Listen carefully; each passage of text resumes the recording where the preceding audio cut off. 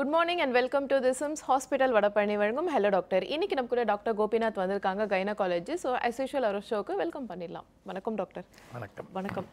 Doctor இப்போ summer time வந்தாச்சு. So இப்போ தான் வந்து சில நோய்கள் எல்லாமே ஒரு அறிகுறியெல்லாம் தெரியும். ஏன்னா நம்ம வந்து சம்மர்ன்றதுனால ஒரு ஜாலியாகவே இருந்துருவோம். லேட்டாக எழுந்திருக்கிறது, லேட்டாக இது பண்ணுறது எல்லாமே கொஞ்சம் இதுவாகிடும். ஸோ சின்ன சின்ன அந்த இது அசௌகரியம்லாம் வரும் அப்படின்ற மாதிரி சொல்லுவாங்க. அண்ட் மெயினாக பார்த்தீங்கன்னா அந்த ப்ரெக்னென்சி டைமில் as usual நம்மளுக்கு நார்மலாகவே இப்படி இருக்கும். ப்ரெக்னென்சி டைமில் அவங்களுக்கு எப்போவுமே ஒரு மாதிரி தான் இருக்கும். அன்கம்ஃபர்டபுளாக சில விஷயம்லாம் இருக்கும். ஸோ ஃபர்ஸ்ட் ஆஃப் ஆல் அவங்களுக்கு இந்த சம்மர் டைமில் எந்த மாதிரியான ப்ராப்ளம்ஸ்லாம் வரும், என்ன மாதிரிலாம் அவங்க டேக் கேர் பண்ணிக்கணும் ஃபர்ஸ்ட் ஆஃப் ஆல். ஸோ கூட இருக்கிற பேரண்ட்ஸாக இருக்கட்டும், இல்லைனா ஹஸ்பண்ட் மற்றவங்களாம் எந்த மாதிரி அவங்கள பாதுகாத்துக்கணும், அந்த மாதிரி கொஞ்சம் சொல்லுங்கள் டாக்டர். இப்போ ப்ரெக்னென்சி டைமில் பார்த்தீங்கன்னா அதை மூணு பார்ட்டாக பிரிச்சிடுவோம். First trimester, second trimester, third. First 3 monthஸில் பார்த்தீங்கன்னா யூஸ்வலாக வந்து அவங்களுக்கு நிறைய வாமிட்டிங் இருக்கும். அதனால பயப்படுவாங்க, தண்ணியே குடிக்க மாட்டாங்க. இந்த சம்மரில் வந்து you ten to get dehydrated, அதிக தண்ணி தேவை. ஸோ அதனால அந்த ஒரு பர்டிகுலர் பீரியடில் வந்து அவங்களுக்கு வந்து வாட்டர் குடிச்சு வாமிட் பண்ணலன்னா இந்த லெமன் ஜூஸ் அந்த மாதிரி அவங்களுக்கு சூட்டபிளாக எந்த மாதிரி ஒரு ஃப்ளேவரில் இருக்கோ அந்த மாதிரி ஃப்ளேவர் போட்டு கொடுக்கலாம். அது வந்து ஒன்று. ரெண்டாவது வந்துட்டு எப்போ இவங்களுக்கு வந்து அது மாதிரி அந்த டீஹைட்ரேஷன் போகுதுன்னா அதிகமான வெயிலில் இருக்கிற டைமில் அது வந்து அவங்க வெளியில் போகிறத அவாய்ட் பண்ணலாம். So exposure to the Sun and sunlight அது வந்து கொஞ்சம் அவாய்ட் பண்ணலாம். அண்டு இவங்களுக்கு வந்து இந்த ஒரு நல்ல வாட்டர் இன்டேக் இல்லைன்னா வாட்டர் கண்டென்ட் இருக்கிற இந்த ஃப்ரூட்ஸ் எல்லாம் இருக்குது பாருங்கள், இன்ஸ்டெட் ஆஃப் ஃப்ரூட் ஜூஸஸ் அது அப்படியே அவங்கள சாப்பிட சொல்லலாம். So this is the most important thing. எப்போவுமே வாட்டரிங் பிளான்ட்ஸ் இப்போ பூசணிக்காய் அந்த மாதிரி இருக்கிறதெல்லாம் கொஞ்சம் நிறைய எடுத்துக்கலாம். So that it self will indirectly give them enough of water. Okay doctor. So fruits எல்லாம் எடுத்துக்கலாம் அப்படின்ற மாதிரி சொல்லிங்க. சீசனல் ஃப்ரூட்ஸ் வந்து நம்ம எல்லாருக்குமே கொஞ்சம் நல்லதுன்ற மாதிரி தெரியும். பட் ஆனால் ப்ரெக்னென்சி டைமில் எல்லா ஃப்ரூட்ஸுமே சீசனல் ஃப்ரூட்ஸ் எடுக்கிறது நல்லது டாக்டர். ப்ரெக்னென்சியில் வந்து there is no contra indication to taking any fruits. எந்த ஃப்ரூட்ஸ் அவங்களோட டேஸ்ட்டுக்கு. ப்ரெக்னென்சி வந்து ஃபர்ஸ்ட் ஆஃப் ஆல் நம்ம அண்டர்ஸ்டாண்ட் பண்ணிங்கன்னா இது டிசீஸ் இல்லை, இது வந்து ஒரு நார்மல் வேரியன்ட். ஸோ அந்த நார்மல் வேரியன்ட் இருக்கிற டைமில் அவங்களுக்கு வந்து அவங்களுக்கு எது பிடிச்சிருக்கோ அதை எடுத்துக்கணும். நீ ப்ரெக்னென்சி யாராச்சா நீ வந்து இந்த பழம் தான் சாப்பிடணும், அந்த பழம் தான் சாப்பிடணும் அப்படிலாம் சொல்லக்கூடாது. ஸோ எது அவங்களுக்கு பிடிச்சிருக்கோ அது சாப்பிடலாம். Okay doctor. ஸோ லைக்வைஸ் இப்போ ட்ராவல் இந்த சம்மர் டைமில் எல்லாருக்குமே ஹாலிடே, ஸோ எங்கேயாவது ட்ராவல் பண்ணணும், அவங்களோட பேரண்ட்ஸ் வீட்டுக்கு கூட போகணுன்ற மாதிரி விருப்பப்படுவாங்க. ஸோ ட்ராவல் வந்து எந்த அளவுக்கு அவாய்ட் பண்ணணும், இல்லைனா நம்ம ட்ராவல் பண்ணியே ஆகணும் அப்படின்ற ஒரு சுச்சுவேஷனில் அவங்கள எப்படியெல்லாம் அவங்க பாதுகாத்து போகணும்? இப்போ இந்த நார்மல் ஃபினாமினன் பார்த்தீங்கன்னா எல்லாருமே வந்து கிட்டத்தட்ட ஒரு 100 கிலோமீட்டர் ஒரு நாளைக்கு வேலைக்குனே ட்ராவல் பண்ணிடுறாங்க இல்லையா? ஸோ அதனால் ப்ரெக்னென்சியை பார்த்தவருக்கும் அது நார்மல் கன்செப்ஷன், நார்மல் ப்ரெக்னென்சியாக இருந்ததுன்னா அவங்க regular accustomed to work, for example 100 kilometres daily travel பண்ணிட்டு வர்றாங்க அப்படின்னா அது they can continue to two. But அந்த ப்ரெக்னென்சி வந்து ஒரு அசிஸ்டட் ரீப்ரொடக்ஷனில் பிறந்தது அப்படி இல்லை, அந்த ப்ரெக்னென்சி எப்போ வந்து ஏதாவது ஒரு ப்ளீடிங் இருந்தது, ஒரு டிஸ்டர்பன்ஸ் இருந்ததுன்னா அந்த ஒரு பர்டிகுலர் வந்து ரெஸ்ட்ரிக்ட் பண்ணலாம். But otherwise what ever is your normal routine before getting pregnant இருந்தாங்களோ அதே ரொட்டீனை ஃபாலோ பண்ணலாம். பட் அவுட் ஸ்டேஷன்ஸு, இந்த ஹில் ஸ்டேஷன்ஸு அதெல்லாம் பார்க்குறச்சு பார்த்தீங்கன்னா 12 வீக்ஸ்க்கு அதுக்கப்புறமா போகிறது நல்லது. ஃபர்ஸ்ட் 12 வீக்ஸில் வந்து யூஸ்வலாக எல்லா ப்ரெக்னென்சிக்குமே ஒரு 10% சான்சஸ் ஆஃப் அபார்ஷன் இருக்கும். அந்த அபார்ஷன் எப்போ நடக்கும்னா 90% வந்து 12 வீக்ஸ்க்குள்ளே நடக்கும். ஸோ அந்த 12 வீக்ஸை நீங்கள் கிராஸ் பண்ணிட்டீங்கன்னா யூ ஆர் கம்ஃபர்டபுள் சேஃப் ஜோனில் இருக்கீங்கன்னு அர்த்தம். அதனால இது மாதிரி ஒரு ஸ்டர்னுவஸ் ட்ராவல், இந்த ஹை ஆல்டிடியூட் போகிறது எல்லாமே அந்த 12 வீக்ஸ்க்கு அதுக்கப்புறமா போடுறது நல்லது. சேம் வே ட்ராவல் மோடும் பார்க்கணும் நீங்கள். Mode for example if you go by a train ரொம்ப ஜாஸ்தி ஆல்ட்ரேஷன் இதெல்லாம் இருக்காம ஜோல்ட் எல்லாம் இருக்குது. அதே நீங்கள் காரில் போனீங்கன்னா because of the ups and downs நிறைய இது இருக்கும். இது வந்து முடிஞ்ச வரைக்கும் நம்ம அவாய்ட் பண்ணுறது better. And any travel preferably more then about 6 to 8 ஹவர்ஸ்ன்றது break பண்ணி ட்ராவல் பண்ணுறது நல்லது. ஓகே, கொஞ்சம் ரெஸ்ட் எடுத்து லாங் ஒரு 12 hours ட்ராவல் இந்த கார் அதெல்லாம் வந்து கொஞ்சம் அவாய்ட் பண்ணலாம்.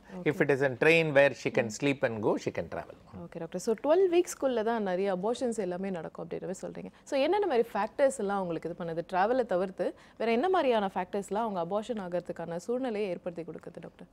இது அபார்ஷன் சொல்கிறது நம்ம பயமுறுத்துக்குன்னு சொல்கிறதுக்கு இல்லை. ஓகே, அது ஒன்று அந்த கர்ப்பப்பையில் ஏதாவது பிரச்சனை இருந்து அதனால ஆகலாம்.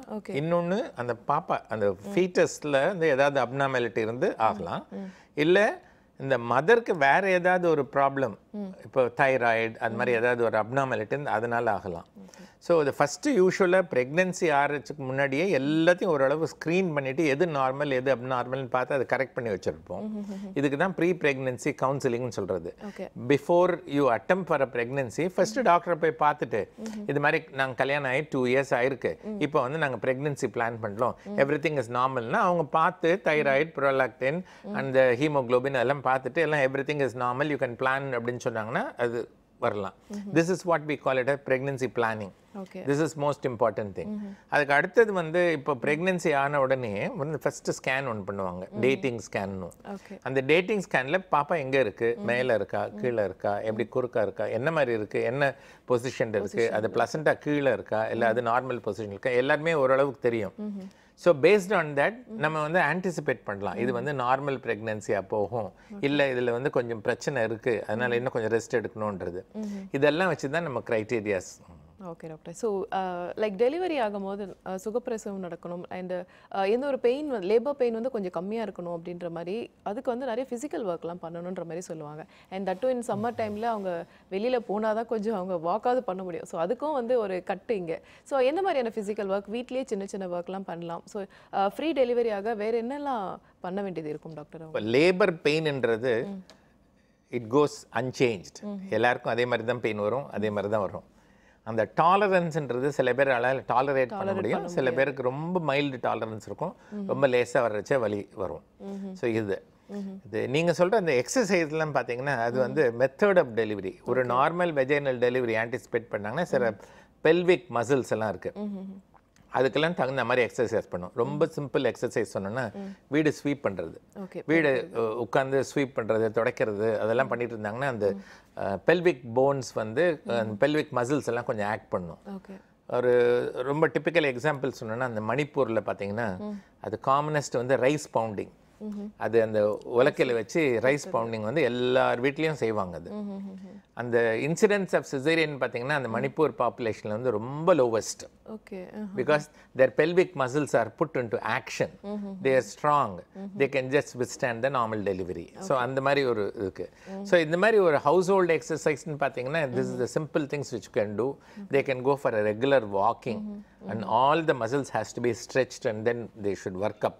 Need not be ஒரு பெரிய ஸ்டர்னஸ் physical fitnessக்கெல்லாம் போகணும்னு இல்லை, all the muscles has been put into action, need not be in a complete bed rest all the time. Okay. So சின்ன சின்ன ஒர்க்ஸ் அவங்க ரெகுலராக பண்ணிட்டு இருந்தாலே போதுமானது அப்படின்னு சொல்கிறீங்க. ஓகே.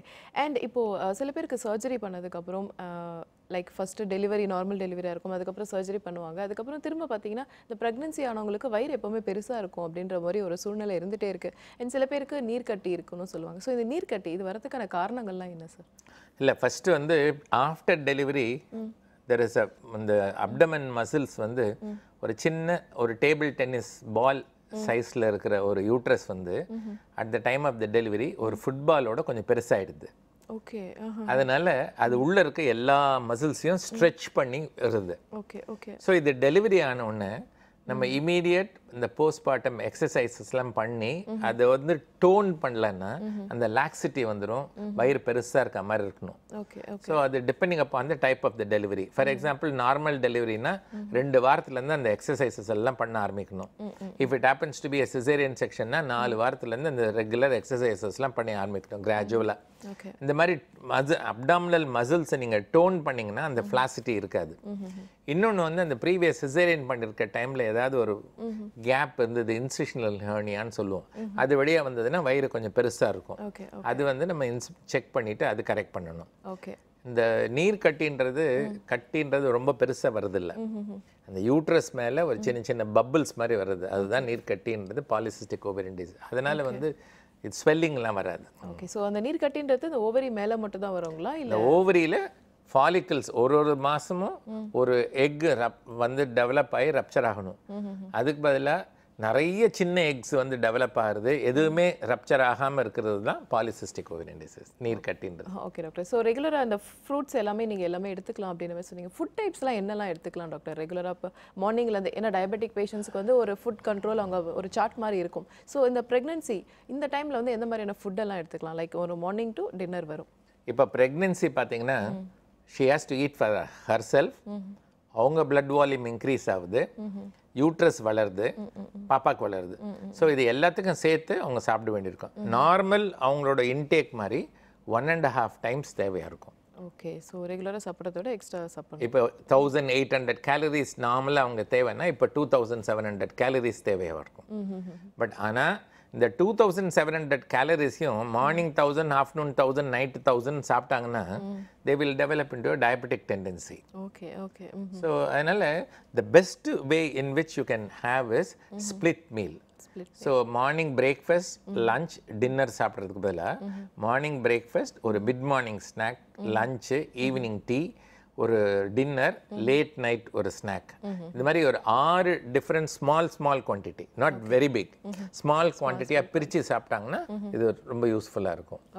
இதில் வந்து கார்போஹைட்ரேட்ஸ் இருந்தது ஒரு 50%, இந்த ப்ரோட்டீன்ஸ்ன்றது 30 to 35%, rest will be a fat. இந்த மாதிரி ஒரு காம்போசிஷனோடு இருக்கணும். வெஜிடேரியன்ஸாக இருந்ததுன்னா பல்சஸ்ஸு அதெல்லாம் வந்து ப்ரோட்டீன் சோர்ஸு. நான் வெஜிடேரியனாக இருந்ததுன்னா நான் வெஜிடேரியன் அனிமல் ப்ரோட்டீன்ஸ் இருக்குது. ஸோ இந்த போர்ஷனை வந்து ஈக்குவலாக தெரியும். ரொம்ப simple form egg white is a good protein, without a cholesterol you will be able to take it. So இந்த மாதிரி we have to make sure what ever is a portion. இப்போ வெறும் இட்லி வந்து தயிர் வச்சு சாப்பிட்டீங்கன்னா அதில் வந்து ப்ரோட்டீனே இல்லை. கண்டிப்பாக. ஆமாம். ஸோ அந்த இட்லி அது கூட சாம்பார் வச்சுருந்தீங்கன்னா அதில் இருக்கிற பருப்புலேருந்து கொஞ்சம் ப்ரோட்டீன்ஸ் வரும். இந்த மாதிரி ஒரு கம்பைன் பண்ணி சாப்பிட்றது அவங்க பெட்டர். ஷியோர் டாக்டர், கண்டிப்பாக தொடர்ந்து பேசலாம். ஒரு காலர் லைனில் இருக்காங்க. வணக்கம். Hello doctor. ஹலோ, சொல்லுங்கம்மா, உங்கள் பேர் எங்கேருந்து கால் பண்ணுறீங்க?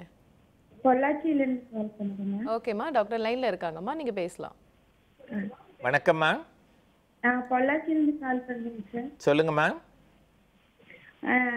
இந்த பீரியட் ஆயிட்டே இருக்குதுங்க.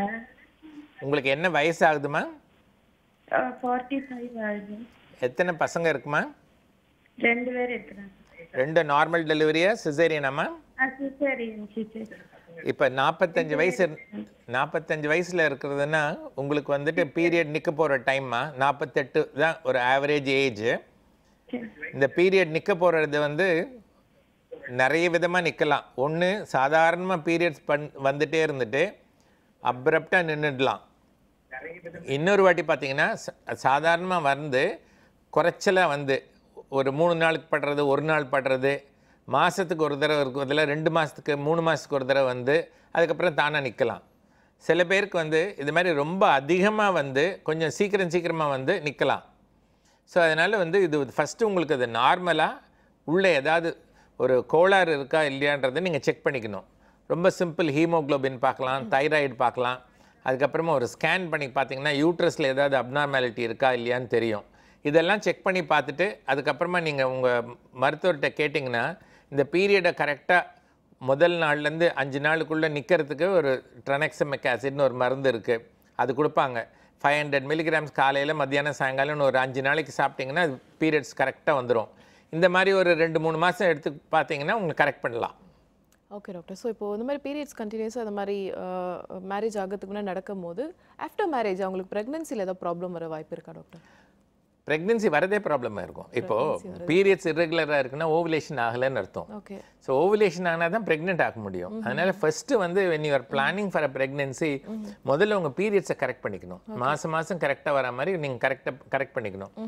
அதுக்கு என்ன பேசிக் இன்வெஸ்டிகேஷன்ஸ் பார்த்து என்ன மெடிகேஷன்ஸ்லாம் எடுத்து அது பீரியட்ஸ் கரெக்ட் பண்ணி விட்டுட்டிங்கன்னா சான்சஸ் வந்து நிற்கிறதுக்கு வந்து ரொம்ப அதிகமாக இருக்கும்.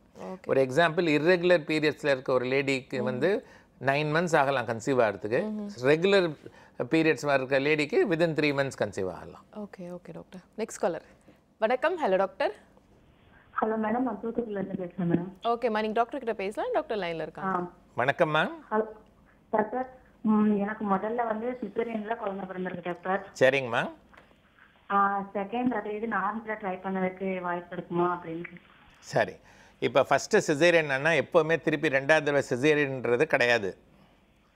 அது செகண்டு நார்மல் டெலிவரி ஆகிறதுக்கு சில க்ரைட்டீரியாஸ்லாம் இருக்குது. எக்ஸாம்பிள், உங்களுக்கு வந்து உங்கள் பேபி சைஸ் வந்து ஆவரேஜாக இருக்கணும். 2.5 to 2.8 kilos இருக்கணும் at the time of the delivery. அது தலை கீழ்ப்பாகமாக தான் இருக்கும், வெர்டெக்ஸ் ப்ரெசன்டேஷன் சொல்லுவோம், கீழே இருக்கணும். தலை வந்து உங்களுக்கு வலி வரைச்ச நல்லா இறங்கி இருக்கணும். உங்களுக்கு எந்த மெடிக்கல் காம்ப்ளிகேஷனும் இருக்கக்கூடாது. இதெல்லாம் இருந்ததுன்னா உங்களுக்கு நார்மல் டெலிவரி ஆகிறதுக்கு சான்சஸ் இருக்குது. இதுக்கும் முன்னாடி எதனால சிசேரியன் பண்ணாங்க அப்படின்றத நம்ம கேட்டு தெரிஞ்சுக்கணும். இப்போ வந்து சிசேரியன் பண்ணது வந்து வழி சரியா இல்லை, பெல்விக் சிபிடி அதாவது வெளியில் வர்றதுக்கு வழி சரியா இல்லை, குறுகலாக இருக்குதுன்னு அவங்க பண்ணாங்கன்னா அந்த வழி வந்து திருப்பியும் அதே மாதிரி தான் இருக்கும். இதுக்கு தான் சொல்கிறது வந்து முதல் தடவை பண்ண சிசேரியன் வந்து ரெக்கரண்ட் இண்டிகேஷன், அடுத்த தடவையும் அதே மாதிரி இண்டிகேஷன் இருந்ததுன்னா அடுத்த தடவை சிசேரியன் பண்ணுவாங்க. நான் ரெக்கரண்ட் அது முதல்ல இருந்தது வேறு, இப்போ இருந்தது வேறையாக இருந்ததுன்னா நான் சொன்ன எல்லா க்ரைட்டீரியாவும் பார்த்துட்டு பண்ணுவாங்க. ஓவராலாக நீங்கள் என்ன தெரிஞ்சுக்கணுன்னா, ஒரு ப்ரீவியஸ் சிசேரியனில் அதுக்கு அடுத்தது நீங்கள் நார்மல் டெலிவரி ஆகிறதுனா அந்த யூட்ரஸில் வந்து ஒரு ஸ்கார் இருக்குது, அது வந்து ஆறிட்டு இருக்கணும். 2 வருஷம் ஆயிருந்ததுன்னா ஆறி இருக்கும். அந்த ஸ்கார் இருக்கிற யூட்ரஸை வந்து ரொம்ப நேரம் வந்து வலி வச்சிருக்க முடியாது. 6 மணிக்கு கிட்டத்தட்ட 6லேருந்து 6 மணிக்குள்ளே டெலிவரி ஆகணும் அந்த லேபர் பிரசவ வலி வந்ததுலேருந்து. ஸோ ஒரு 10 மணி நேரம் 12 மணி நேரம் பிரசவ வலி இருந்ததுன்னா அந்த ஸ்கார் விட்டுறதுக்கு சான்சஸ் அதிகம். இதெல்லாம் பார்க்குறதுக்கு தான் அந்த க்ரைட்டீரியா. ஸோ ப்ரீவியஸ் சிசேரியன் வந்து நாட் ஆல்வேஸ் ரிப்பீட் சிசேரியன், ஆனால் ப்ரீவியஸ் சிசேரியன்றது நல்ல ஒரு பெரிய ஹாஸ்பிட்டலில் தான் நீங்கள் வந்து டெலிவரி பண்ணணும். Next caller doctor. வணக்கம். Hello doctor. வணக்கம்மா. வணக்கம்மா, உங்கள் பேர் எங்கேருந்து கால் பண்ணுறீங்க? நாங்கள் திருவாரூர்லேருந்து கால் பண்ணுறோம்மா. ஓகேம்மா, உங்கள் சந்தேகத்தை நீங்கள் டாக்டர். ஓகே, சொல்லுங்கள். ஹலோ, குட் மார்னிங்மா, சொல்லுங்கள். Good morning sir. சார் நான் 8 months கன்சீவாக இருக்கேன். Very good. முதல் டெலிவரி அது? இல்லை சார், 2வது delivery previous year sir. Okay. எனக்கு வந்து வெயிட் இன்க்ரீஸ் ஆகவே இல்லை. இல்லை, முதல் குழந்தைக்கு என்ன வயசுமா? 5 வயசு ஆகுது சார். ஓ, 5 வருஷம் கழிச்சு தான் நீங்கள் இப்போ அடுத்த தடவை கன்சீவ் ஆயிருக்கேன். உங்கள் வெயிட் வர மாட்டேன், இன்க்ரீஸ் ஆக மாட்டேன்தா? ஆமாம் சார். சரி, பாப்பா வெயிட் ஸ்கேனில் போட்டு பார்க்குறாங்க இல்லையா? பார்க்குறாங்க. அது இன்க்ரீஸ் ஆகுதுன்னு சொல்கிறாங்களா? இல்லை சார், 5 மாசத்துல வந்து 600 கிராம் இருந்துச்சு சார். ஓகே. இப்போ வந்து ஒரு 3/4 கிலோ கிட்ட இருக்கு அப்படிங்கிற மாதிரி சொன்னாங்க. ஓ, தண்ணி நார்மலாக இருக்குன்றாங்களா? அதெல்லாம் நார்மலாக இருக்கு சார். அப்போ நீங்கள் வந்து நல்ல சத்தான சாப்பாடு சாப்பிடணுமா? நிறைய ப்ரோட்டீன், காலையில் ஒரு 2 முட்டை வெள்ளை மட்டும் எடுத்துக்கலாம், நிறைய அந்த பருப்பு வகைகளை சேர்த்துக்கலாம், இந்த பழங்களை எடுத்துக்கலாம், பால் ஒரு 1.5 லிட்டர் பால் ஏதாவது ஒரு ஃபார்மில், பால், தயிர், மோர் எப்படி இருந்தாலும் ஒரு 1.5 லிட்டர் வரைக்கும் எடுத்துக்கலாம். இதெல்லாம் பண்ணிட்டீங்கன்னா உங்களுக்கு கண்டிப்பாக உங்கள் வெயிட் ஏறுமா? டாக்டர், இன்னும் தொடர்ந்து இந்த டயபெட்டிக், அதுக்கப்புறமா அந்த ப்ரெக்னன்சி டைம், இன்னும் நிறைய கேள்விகள் எல்லாமே இருக்குது. அதுக்கு முன்னாடி காலர்ஸ் கிட்ட பேசலாம் டாக்டர். வணக்கம். Hello doctor. ஹலோ, வணக்கம் மேம். வணக்கம் மேம். ஓகேம்மா, நீங்கள் டாக்டர் கிட்ட பேசலாமா? டாக்டர் லைனில் இருக்காங்க. வணக்கம் மேம். வணக்கம் சார். சொல்லுங்கம்மா. சொல்லுங்க. ஒரு பொண்ணு இருக்கு, 10 வயசு ஆகுது, திருப்பி கன்சீவ் ஆகவே இல்லை. டெஸ்ட் பண்ணோம், தைராய்டு இருக்குன்னு சொன்னாங்க. சரி, அதுக்கு என்ன சார் பண்றது? 6 மாசம் மாத்திரை எடுக்கணுங்கிறாங்க, அதிகமா இருக்குங்கிறாங்க. இது டேப்லெட் எடுத்தா இருக்குமா அடுத்த குழந்தை? அதுக்கு சீக்கிரம் கண்டிப்பாக இருக்குமா. தைராய்டுன்றது ரொம்ப சிம்பிளாக கரெக்ட் பண்ணலாம். ஒரு மாத்திரை கொடுப்பாங்க, அந்த கரெக்டு டோஸ் வந்து காலையில் வெறும் வயிற்றில் நீங்கள் சாப்பிட்டுட்டு ஒரு அரை மணி நேரம் கழிச்சுட்டு ஏதாவது காஃபியோ டீயோ குடிக்கலாம். அந்த மாதிரி கரெக்டாக நீங்கள் சாப்பிட்டுட்டு இருந்தீங்கன்னா கண்டிப்பாக உங்கள் தைராய்டு கண்ட்ரோலுக்கு வரும். தைராய்டு கண்ட்ரோலுக்கு வந்ததுன்னா ஈஸியாக கன்சீவ் ஆகிறதுக்கு சான்சஸ் இருக்குது. Next caller doctor. வணக்கம். Hello doctor. வணக்கம் மேடம். வணக்கம்மா, உங்கள் பேர் எங்கேருந்து கால் பண்ணுறீங்க? நான் திருச்சியிலேருந்து பேசுகிறேன். என் பேர் யமுனா. ஓகேம்மா, உங்கள் சந்தேகம் என்ன டாக்டர் கிட்ட நீங்கள் கேட்கலாம். வணக்கம். குட் மார்னிங் யமுனா, சொல்லுங்கள்.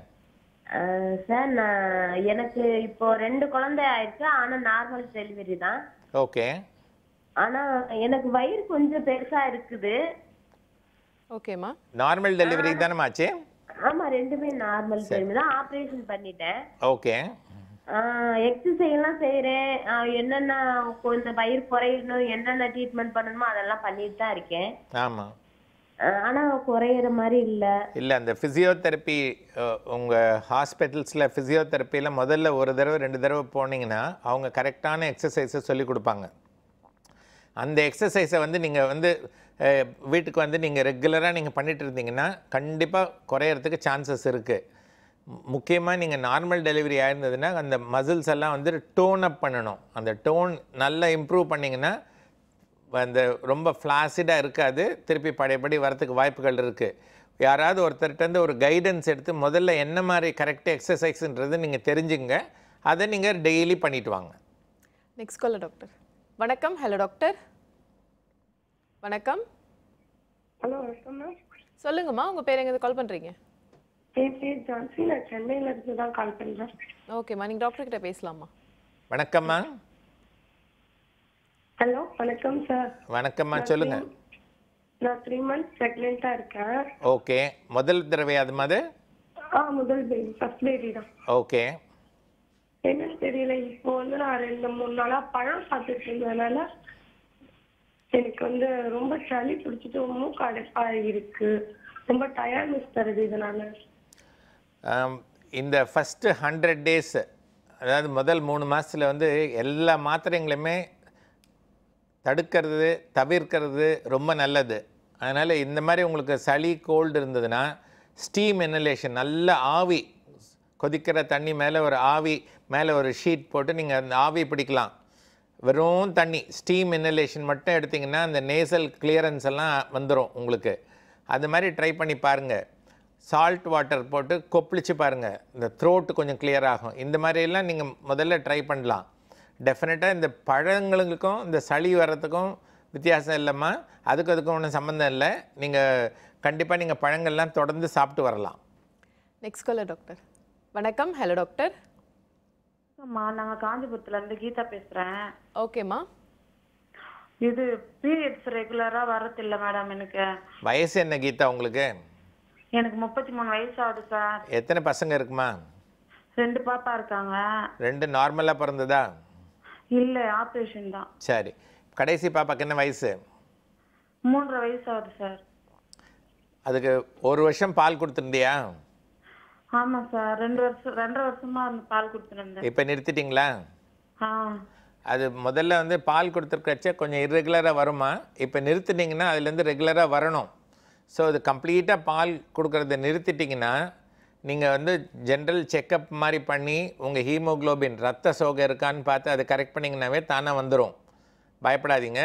இந்த அயன் டேப்லெட்ஸ் எல்லாம் எடுத்திங்கன்னா கண்டிப்பாக உங்களுக்கு நார்மலாக வந்துடும். அப்படியே சரியாக வரலன்னா இந்த கருத்தடை மாத்திரை மாதிரி கொடுப்பாங்க, அது 2 மாதம் எடுத்துகிட்டு இது நிறுத்திட்டிங்கன்னா திருப்பி ரெகுலராக வர ஆரம்பிச்சிடும்.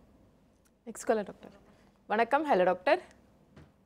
ஹலோ டாக்டர், எனக்கு வந்து ஃபர்ஸ்ட் பேபி வந்து சிசேரியன் பண்ணாங்க. 4 years ஆகுது. ஓகே. இப்போ செகண்ட் டைம் நான் இப்போ கன்சீவ் இருக்கேன். எனக்கு டேட் வந்து April 30 கொடுத்துருந்தாங்க. இப்போ வந்து April 1st வீக்ல வந்து ஒரு பேபியோட வெயிட் ஸ்கேன் பார்க்கணும். பார்த்துட்டு வெயிட் நார்மலா இருந்ததுன்னா April 2nd வீக்ல வந்து சிசேரியன் பண்ணி எடுத்துடலாம் அப்படின்னு சொல்றாங்க. ஓகே. இப்போ ப்ரீவியஸாவே வந்து நம்ம பிளான் பண்ணி சிசேரியன் பண்றதுனால பேபியோட க்ரோத்லாம் ஓகேவா இருக்குமா, இல்ல அதுல ஏதோ ப்ராப்ளம் எது இருக்குமா, இல்ல எந்த அளவு வெயிட் இருந்தா சிசேரியன் பண்ணி பேபியை எடுக்கிறதுக்கு ஓகேவா இருக்குன்னு கேட்கலாம். இது ஆக்சுவலாக இது ரொம்ப ப்ராக்டிக்கல் கொஸ்டின்மா. ஒரு ப்ரீவியஸ் சிசேரியனுக்கு அடுத்த சிசேரியனுக்கு நீங்கள் பிளான் பண்ணுறதுக்கு முன்னாடி 1 அது எத்தனை வாரம் கம்ப்ளீட் ஆயிருக்குன்னு பார்க்கணும். 2 அதோட வெயிட் பார்க்கணும். 37 வாரம் முடிஞ்சிட்டு இருந்ததுன்னா அதுக்கப்புறமா ஒன்றும் எந்த பிரச்சனையும் இல்லை, நீங்கள் வந்து டெலிவரி பண்ணிக்கலாம். அண்ட் அதே மாதிரி வெயிட் பார்த்தீங்கன்னா 2.4 கிலோஸ்க்கு மேலே இருந்ததுன்னா கண்டிப்பாக வந்து அது சால்வேஜபிள் வெயிட்டு, ஒன்றும் காம்ப்ளிகேஷன் ஜாஸ்தி வராது, தாராளமாக எடுக்கலாம். ஸோ நீங்கள் இந்த பார்க்குறச்ச 37 வாரம் முடிஞ்சிட்டு இருக்கான்னு பார்க்கணும். வெயிட் போட்டு அந்த வெயிட்டில் வந்து ஒரு 2.5 kgக்கு மேலே இருந்ததுன்னா நீங்கள் பிளான் பண்ணிக்கலாம். Next caller doctor. வணக்கம். Hello doctor. ஹலோ, சொல்லுங்கம்மா, உங்க பேர் எங்க கால் பண்றீங்க? நான் கலைவாணி பேசுறேன். ஓகேம்மா, நீங்க கால் பண்றேன். ஓகேம்மா, நீங்க டாக்டர் கிட்ட பேசலாமா? Okay doctor. Good morning. Good morning doctor. Doctor, January 21 வந்து எனக்கு எக்ஸசிக் பிரெக்னன்சி இருந்தது. ஓகே. அதனால ரைட் சைட் டியூப் வந்து எடுத்துட்டாங்க. ஓகே. இப்போ நார்மலா என்ன கன்சீவ் ஆக முடியுமா? அது வந்து ஃபஸ்ட்டு டைம் கன்சீவ் ஆனதாம்மா அது?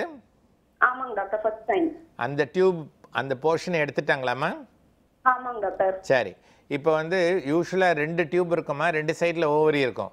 ஸோ இப்போ ஒரு டியூப் வந்து அந்த எக்டோபிக் டியூப் எடுத்துட்டாங்க.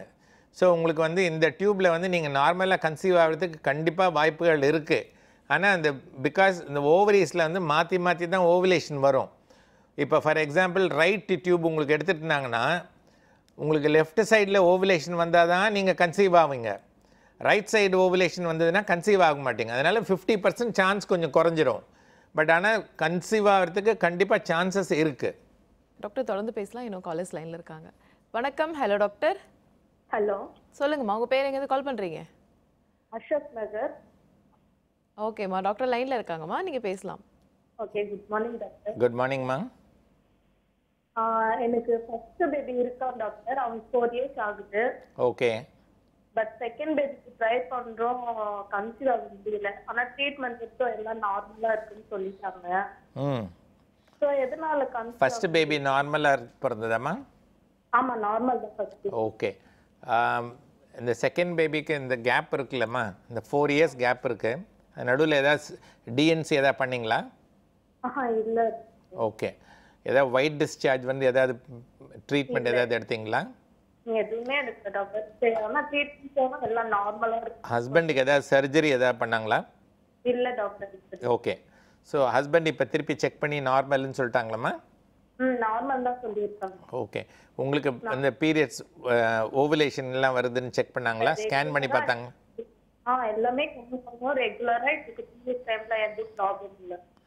பட் டெஃபினட்டாக வந்து கன்சீவ் ஆகிறதுக்கு ஃபஸ்ட்டு தடவை நார்மலாக கன்சீவ் ஆயிருந்தாங்கன்னா இந்த தடவை நீங்கள் ஸ்கேன் பண்ணி பார்த்து அது எப்போ ஓவுலேஷன் ஆகுதுன்னு சொல்லிவிட்டு அந்த ஓவுலேஷன் ஆகிறதுக்கு ஒரு இன்ஜெக்ஷன் போடுவாங்க. போட்டுட்டு அவங்க சொன்ன நேரத்தில் நீங்கள் சேர்ந்துருந்தீங்கன்னாவே தானாக கன்சீவ் ஆகிறதுக்கு சான்சஸ் அதிகமாக.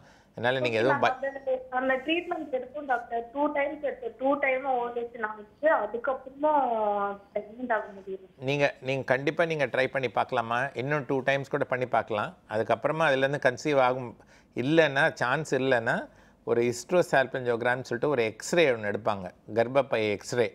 அடி வழியாக ஒரு சின்ன டை மாதிரி இன்ஜெக்ட் பண்ணிவிட்டு ஒரு எக்ஸ்ரே எடுத்து பார்த்தாங்கன்னா டியூப்பில் எதுவும் அடப்பெல்லாம் இல்லாமல் இருக்கா இல்லையான்னு தெரிஞ்சிடும். சம்டைம்ஸ் அந்த ஹெச்எஸ்டி பண்ண உடனே கூட அடுத்த சைக்கிள்லேயே கூட கன்சீவ் ஆகிறதுக்கு சான்சஸ் இருக்குது.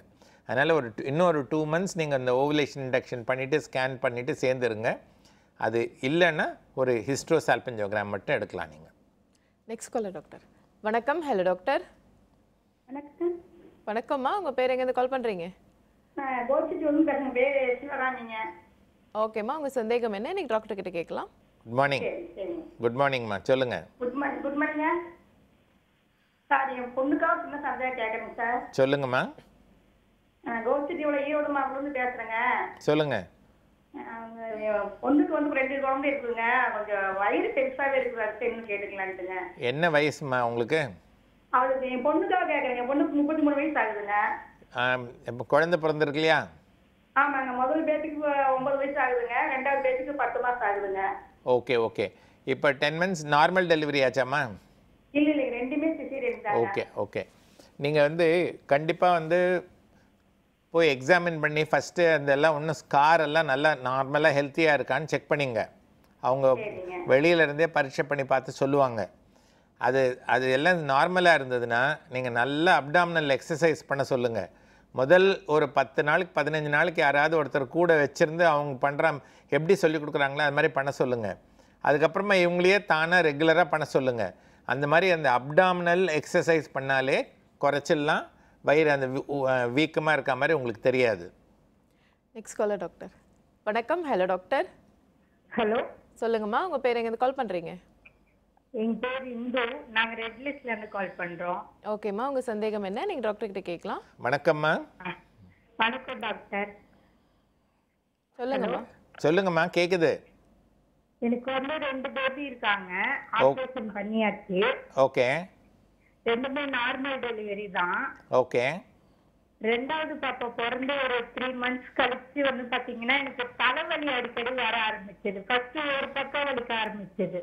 அதுக்கப்புறமா பாத்தீங்கன்னா வந்து கழுத்துல இருந்து அப்படியே ஃபுல்லாவே தலைவலி வர ஆரம்பிச்சது. ஓகே. அது வெளியில டாக்டர் கிட்ட போயிட்டு டேப்லெட் எல்லாம் போட்டு கூட அப்ப கூட சரியாக மாட்டேங்குது. நைட் ஆனா தூக்கம் வர மாட்டேங்குது. ஏதாவது ஒண்ணு யோசிச்சுக்கிட்டே இருக்க தோணுது. ஏதாவது ஒண்ணு யோசிச்சுக்கிட்டே இருக்க, தூக்கமே வராது. ஓகே.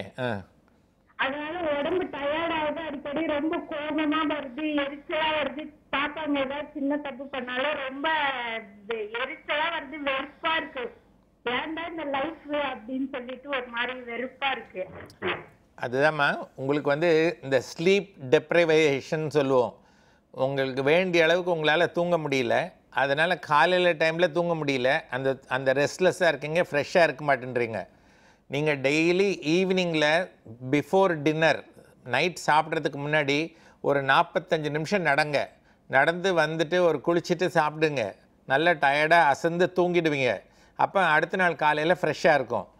இது மாதிரி ட்ரை பண்ணி ஒரு வாரத்தில் உங்களுக்கு சரிப்பட்டு வரலன்னா உங்கள் டாக்டரை அணுகி ஒரு தூக்கத்துக்கு ஒரு மாத்திரைங்களை எடுத்து ஒரு வாரம் அது இந்த சிஸ்டம் கரெக்டாக நீங்கள் ரெகுலேட் பண்ணிட்டீங்கன்னா அதுக்கப்புறம் ஒன்றும் ப்ராப்ளம் இருக்காது. உங்களால் கண்டிப்பாக நார்மலாக ஹெல்த்தியாக இருக்க முடியுமா, தைரியமாக இருக்கலாம். Next caller doctor. வணக்கம். Hello doctor. Hello doctor, good morning doctor. மார்னிங்மா. நான் வேலூர்லேருந்து சுமத்தி பேசுகிறேன் டாக்டர். சொல்லுங்கம்மா. வயசு வந்து 40 ஆகுது சார் எனக்கு. ஓகே. 2 பொன் குழந்தைங்க இருக்கிறாங்க. மறுபடியும் ப்ரெக்னன்சிக்காக நாங்கள் ட்ரை பண்ணோம். ஓகே. ட்ரை பண்ணும்போது குழந்தை வளர்ச்சி இல்லை அப்படின்னு 4 மந்த்தில் அபார்ஷன் ஆயிடுச்சு மேம், ப்ளீட் ஆகி. ஓகே. அது திரும்ப டிஎன்சி பண்ணி எடுத்துட்டோம். சரிங்கம்மா. யூட்ரஸ் எல்லாம் நல்லா இருக்கு, நீங்கள் 1 மந்த்லேயே கூட ட்ரை பண்ணலாம் அப்படின்னாங்க மேம். இப்போ அது இந்த வயசுல பண்ணலாங்களா இல்லை? இப்போது 40 இயர்ஸ்லம்மா ஓவுலேஷன் வந்து ஆகிறது கொஞ்சம் கொஞ்சமாக குறைஞ்சிட்டு வரும். அதனால் அது ஒன்று முக்கியமான காரணம். ரெண்டாவது காரணம் வந்துட்டு இந்த குரோமோசோமல் அப்நார்மாலிட்டிஸ்லாம் இருந்ததுன்னா ரொம்ப யங் ஏஜில் பார்த்திங்கன்னா ஒரு 1% 2% இருக்கும். 40 இயர்ஸில் பார்த்திங்கன்னா ரொம்ப அதிகமாக இருக்கும், சான்சஸ் வந்து அதிகமாக இருக்கும். அந்த அன்யூப்ளாய்டி அப்படின்னு சொல்லுவோம், அது வந்து கொஞ்சம் ரொம்ப அதிகமாக இருக்கும். இந்த காரணத்தினால தான் வயசானவங்களுக்கு பீரியட்ஸ், அதாவது அந்த குழந்தை நிற்கிறது தான் கஷ்டமாக இருக்குது, நின்னாலும் அபார்ஷன் அதிக தடவை நடக்குது. ஸோ இதனால் இது ரொம்ப ரொம்ப இம்பார்ட்டண்ட் விஷயம். அதனால் இது ஒன்று. ரெண்டாவது வந்து நீங்கள் 40 இயர்ஸுக்கு மேலே நீங்கள் கன்சீவ் ஆனீங்கன்னா அதனால் காம்ப்ளிகேஷன்ஸ் இன் ப்ரெக்னென்சி வந்து ரொம்ப ஜாஸ்தியாக இருக்கும். பிபி வரதோ, டயபெட்டிஸ் வரதோ எல்லாமே ஜாஸ்தியாக இருக்கும். அதனால் நீங்கள் உங்களுக்கு 2 பசங்க இருக்கிறாங்க அப்படின்னா இந்த 40க்கு மேலே நீங்கள் அதுக்குன்னு அக்ரெசிவாக ட்ரை பண்ணுறது அவ்வளோ நல்லதில்லை. Next caller doctor. வணக்கம். Hello doctor. வணக்கம். வணக்கம். ஓகேம்மா, நீங்கள் டாக்டர் கிட்ட பேசலாம். Okay. Hello doctor, good morning doctor. Good morning ma'am. Doctor, actually எனக்கு வந்து ஃபர்ஸ்ட் பேபி இருக்கு டாக்டர். 3.5 ஏஜ் ஆகுது. ஓகே. எனக்கு நார்மல் டெலிவரி தான் ஆச்சு. பட் அதுக்கப்புறம் ஃபர்ஸ்ட் பேபி பிறந்ததுக்கு அப்புறம் கொஞ்சம் ஹார்மோனல் இம்பேலன்ஸ்னால எனக்கு தைராய்டு வந்துருச்சு. ஓகே. இப்போ தைராய்டு கொஞ்ச நாள் எனக்கு நார்மலா தான் இருந்துச்சு. ஆனா இப்போ ரீசெண்டா ஒரு 1 இயரா வந்து கொஞ்சம் நிறையவே அப்நார்மலா இருந்ததால எல்லா டெஸ்ட்லயும் கொஞ்சம் டிஎஸ்ஹெச் வேல்யூ கொஞ்சம் அதிகமா இருக்கு டாக்டர். எவ்வளவு இருந்ததுமா? இப்போ இல்ல ஃபர்ஸ்ட் வந்து 9 பாயிண்ட் சம்திங் இருந்துச்சு டாக்டர். அதுக்கப்புறம் இன்னும் கொஞ்சம் ரைஸ் ஆயிடுச்சு, 14 பாயிண்ட் வந்துருச்சு. இப்போ எனக்கு டோசேஜ் வந்து 125 mg சாப்பிட சொல்லியிருக்காங்க. ஓகே. ஸோ மார்னிங் டெய்லி எடுத்துட்டு இருக்கேன். எனக்கு வெயிட்டும் கொஞ்சம் நிறையவே இன்க்ரீஸ் ஆயிடுச்சு. இப்போ செகண்ட் பேபிக்கு நான் பிளான் பண்ணிட்டு இருக்கேன் டாக்டர். ஆனா லாஸ்ட் மந்த் பாத்தீங்கன்னா எனக்கு டேட் பீரியட்ஸ் வந்து எனக்கு நார்மலாவே 3 days வரும் எனக்கு. ஓகே. லாஸ்ட் மந்த் எனக்கு half day கூட வரல டாக்டர். ஸோ இதனால எனக்கு ஏதாச்சும் ப்ராப்ளம் ஆகுமா? அதே மாதிரி தைராய்டுனால செகண்ட் பேபிக்கு எனக்கு ஏதாச்சும் இஷ்யூஸ் வருமான்னு கேட்கணும். தைராய்டு வந்து நீங்கள் மோர் தென் 10 இருந்ததுன்னா அது அப்நார்மல். ஸோ நீங்கள் ஃபஸ்ட்டு என்ன பண்ணணும்னா பிளான் பண்ணுறதுக்கு முன்னாடி லெஸ் தென் 5க்கு கொண்டு வரணும். அதுக்கப்புறமா தான் நீங்கள் வந்து ட்ரை பண்ணணும். Ideal will be 3.5 to 5. இந்த ரேஞ்சுக்குள்ளே அது வர்றதுக்குள்ள நீங்கள் வந்து அந்த டோசேஜை இன்க்ரீஸ் பண்ணி அந்த thyroid stimulating hormone level 3.5 to 5 வர மாதிரி எடுத்துகிட்டு வந்துட்டு அதுக்கப்புறமா நீங்கள் கன்செப்ஷனுக்கு ட்ரை பண்ணிங்கன்னா நிற்கிறதும் ஈஸி, அபார்ஷன் ஆகாமல் நல்ல நார்மலாக ஹெல்த்தியாக அந்த ப்ரெக்னென்சி போகிறதும் ஈஸிமா. Next caller doctor. வணக்கம். Hello doctor. வணக்கம் மேடம். வணக்கம் சார். உங்கள் பேர் எங்கேருந்து கால் பண்ணுறீங்க? கரூர் கால் பண்ணுறோம் மேடம். ஓகேங்க சார், நீங்கள் டாக்டர் கிட்ட பேசலாம் சார். வணக்கம்ப்பா சார். வணக்கம் மேடம். சார் சொல்லுங்கள் சார். சார் வீட்டுக்கார அம்மா இருக்குங்க, 2 பேபிங்க நமக்கு. ஓகே. ஒரு பொண்ணு ஒரு பையன். ஓகே. ஃபர்ஸ்ட் வந்து சார் நார்மல் சார் பையனுக்கு. சரி. பொண்ணுக்கு வந்து சிசேரியன் பண்ணி சார் குடும்ப கட்டுப்பாடு பண்ணிச்சு சார். ஓகே. இப்போ வந்து வீட்டுக்கார அவங்க பீரியட் டைமில் வந்து வயிறு வலி அதிகமாக இருக்குது சார். 5 நாள் பீரியட் போகுதுங்க சார். இது வந்து அவங்க டாக்டர்கிட்ட போய் பரீட்சை பண்ணி பார்த்துட்டாங்களாப்பா? பார்த்துருக்கு சார். ஸ்கேன் எடுத்துட்டாங்களா? ஸ்கேன் எல்லாம் பார்த்து எல்லாம் ரிப்போர்ட் பண்ணிச்சு. அவங்க வந்து லீனாக இருப்பாங்க சார். வீட்டுக்காரமா லீனாக இருக்குங்க சார். சரி, இப்போ வந்து அவங்க ஸ்கேன் எல்லாம் எடுத்து பார்த்துட்டு நார்மலாக இருக்குன்னு சொன்னாங்கன்னா அந்த வலி போகிறதுக்கு மாத்திரைங்க இருக்குது. முதல் நாள்லேருந்து 5ஆவது நாள் வரைக்கும் உங்கள் டாக்டர்கிட்ட கேட்டிங்கன்னா அவங்க கொடுப்பாங்க. தொடர்ந்து 3 மாதம் அந்த மாத்திரைங்களை சாப்பிட்டாலே வலி போயிடும். ரெண்டாவது வந்து அந்த வலி திறக்கிறதுக்கு பீரியடை ரெகுலராக வர்றதுக்கு மாத்திரை வந்து 5ஆவது நாள்லேருந்து 25ஆவது நாள் வரைக்கும் ஒரு மாத்திரை இருக்குது. ஸோ இந்த 2 விதமான மாத்திரைகளில் இவங்க தொடர்ந்து 3 மாதம் சாப்பிட்டுட்டு நிறுத்திட்டாங்கன்னா அது கரெக்டாக ரெகுலராக வரும், வலி இல்லாமல் இருக்கும். டாக்டர் தொடர்ந்து காலர்ஸ் கிட்ட பேசலாம் டாக்டர். வணக்கம். Hello doctor. வணக்கம். ஓகே டாக்டர், இப்போ ப்ரெக்னென்சி டைமில் வந்து நிறைய பேருக்கு இந்த டயபெட்டிக்லாம் வரும் அப்படின்ற மாதிரி சொல்லுவாங்க. ஸோ அது எதனால் டாக்டர் அந்த டைமில் மட்டும் அவங்களுக்கு அந்த மாதிரி வருது, இல்லைனா ஃப்யூச்சரில் வரப்போகிறது அவங்களுக்கு அந்த டைமில் ஏதாவது ஒரு சிம்டம் மாதிரி? ப்ரெக்னென்சி வந்து ஒரு டயபெட்டோஜெனிக் ஸ்டேட்டுன்னு சொல்லுவோம். எப்படின்னா பின்னாடி வர ப்ரெக்னென்சியை டயபெட்டிஸை வந்து முன்னாடியே காட்டுறது. ஸோ டியூரிங் ப்ரெக்னென்சி அந்த நஞ்சு பிளசண்டா அதுலேருந்து நிறைய ஹார்மோன்ஸ் எல்லாம் வருது. அதெல்லாம் வந்து இன்சுலினுக்கு அகெயின்ஸ்டாக ஒர்க் பண்ணும். So anti insulin hormones, human placental Lactogen, அது மாதிரிலாம் நிறைய இருக்கிறத விட்டு they have a tendency to go in for a diabetes.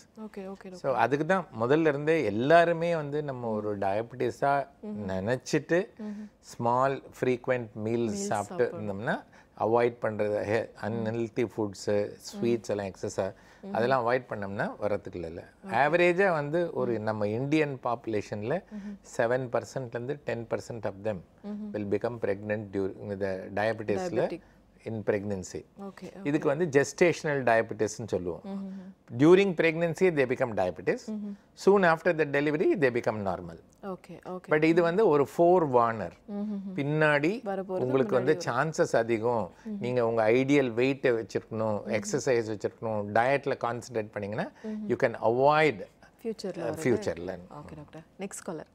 வணக்கம். Hello doctor. ஹலோ சொல்லுங்கம்மா, உங்கள் பேர் எங்கேருந்து கால் பண்ணுறீங்க? நான் கோயம்புத்தூர்லேருந்து நந்தினி பேசுகிறேன். ஓகேம்மா, நீங்கள் டாக்டர் கிட்ட பேசலாமா? Okay. Hello, good morning doctor. Morning Nandini. Doctor, எனக்கு 2 டவுட்டு. சொல்லுங்க. இப்போ ஆக்சுவலி டியூ டேட் April 1 கொடுத்துருந்தாங்க. ஓகே. அப்புறம் இன்னொரு ஸ்கேன் எடுக்கும்போது சொன்னாங்க இல்ல ஃபர்ஸ்ட் டைம் நீங்க எடுத்த ஸ்கேன் தான் பார்க்கணும், அப்போ April 10ன்னு சொன்னாங்க. ஓகே. அதான் கன்ஃபியூசிங்கா இருக்கு. இப்போ April 1 10 அப்புறம் உங்க பீரியட்ஸ் வந்த டேட் என்னம்மா? LMP June 25 doctor. Regular periods அம்மா லாஸ்ட் 6 months பிஃபோர் ஸ்டாப்பிங் கரெக்டா இருந்ததா? ரெகுலரா இருந்ததா? ஆமா ரெகுலர் டாக்டர். ஸோ நீங்கள் அந்த உங்கள் மென்ஸ்ட்ரல் சைக்கிள் ரெகுலராக இருந்ததுன்னா நீங்கள் அதுலேருந்து கால்குலேட் பண்ணி எடுக்கிறது தான் பெஸ்ட்டு. ஸோ இப்போ வந்து 2nd of April வருது. ஸோ அந்த 2nd of April இந்த டேட்டு. ஆனால் ஃபஸ்ட்டு ப்ரெக்னென்சியில் எப்போவுமே ஒரு 2 weeks முன்னாடியிலேருந்தே நீங்கள் எதிர்பார்க்கலாம். March 15th 16th இப்போத்துலேருந்து எப்போ வேணால் எதிர்பார்க்கலாம். பட் ஆனால் அந்த எப்போ அந்த 2nd of April கிராஸ் ஆகுதோ அப்போ வந்து ரொம்ப விஜிலண்ட்டாக அடிக்கடி ஸ்கேன் பார்த்து அந்த பேபியோட ஹார்ட்லாம் பார்த்துட்டு நீங்கள் மானிட்டர் பண்ணணும். மேக்ஸிமம் இருந்ததுன்னா ஒரு 7 days 8 days தள்ளி போகும். அவ்வளோதாம்மா. Next caller doctor. வணக்கம். Hello doctor. ஹலோ சொல்லுங்கம்மா, உங்கள் பேர் எங்கே கால் பண்ணுறீங்க? நான் நலமே பேசுகிறேங்க, வேலூர்லேருந்து. ஓகேம்மா, உங்கள் டவுட் நீங்கள் டாக்டர் கிட்ட கேட்கலாமா? டாக்டர் லைனில் இருக்காங்க. வணக்கம்மா. வணக்கம் சார். ஹலோ சொல்லுங்கம்மா. வணக்கம். சார் எனக்கு வந்து ஏஜ் 31 ஆகுதுங்க. ஓகே. எனக்கு வந்து ஸ்டார்டிங் மென்ஷன்ஸ் ஆனதுலேருந்தே ரெகுலராக ஆக மாட்டேங்குது. பாப்பா இருக்காங்க, 2 பாப்பா இருக்காங்க. ஓகே. அது ரெகுலராக ஆகவே மாட்டேங்குது. ஒரு 2 months 3 months அந்த மாதிரி தான் ஆகிட்டு இருக்கேன். ஓகே. சரி, அதனால ஏதாவது பிரச்சனை இருக்குங்களா, இல்லை ஏதாவது பார்க்கணுங்களா, ட்ரீட்மெண்ட் பார்க்கணுங்களா? இல்லை, கண்டிப்பாக நீங்கள் பார்க்கணுமா. ஸோ ரொம்ப சிம்பிளாக இருக்கிறது, ரத்த சோகை இருந்ததுன்னா அந்த மாதிரி பீரியட்ஸ் தள்ளி வரும். இல்லை தைராய்டு அப்நார்மாலிட்டி இருந்ததுன்னா அதனால் இப்போ தள்ளி வரும். ஸோ அதெல்லாம் கரெக்டாக இருக்கா இல்லையான்னு பார்த்துட்டு இந்த கருத்தடை மாத்திரைகள் கொடுப்பாங்க. பீரியட் வந்து 5வது நாள்லேருந்து 25வது நாள் வரைக்கும் கொடுப்பாங்க. அந்த மாதிரி ஒரு 3 மாதம் கரெக்டாக எடுத்துகிட்டு நிறுத்திட்டிங்கன்னா தானாகவே உங்கள் பீரியட்ஸ் ரெகுலராக வந்துடும்மா. Next caller doctor. வணக்கம். Hello doctor.